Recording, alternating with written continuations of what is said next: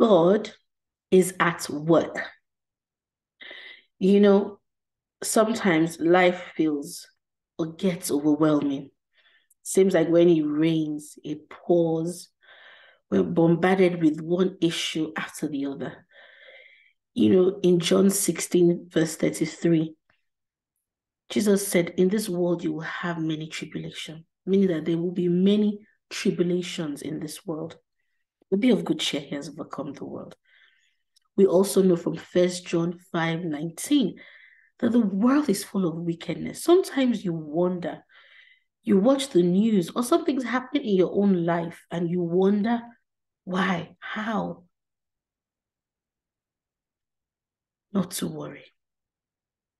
We are assured that God is at work.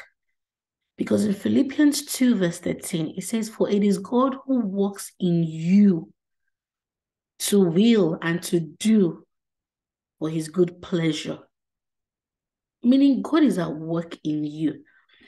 And Romans 8:28 tells us even more that we know that all things, I know we've heard it said before that not just one thing, but all things work together for the good of those who love God. So if you love God, know that everything is working together for your good because you love God and you are called according to his purpose.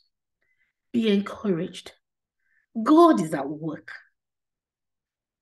Please say that with me. Say, God is at work. Yes, he is. He's at work in your life, and nobody does a better job than God himself. And he's working for you, with you. He loves you. He's at work. And so whatever issue it is that you're facing, be reminded, God is at work. You will rejoice. You will testify.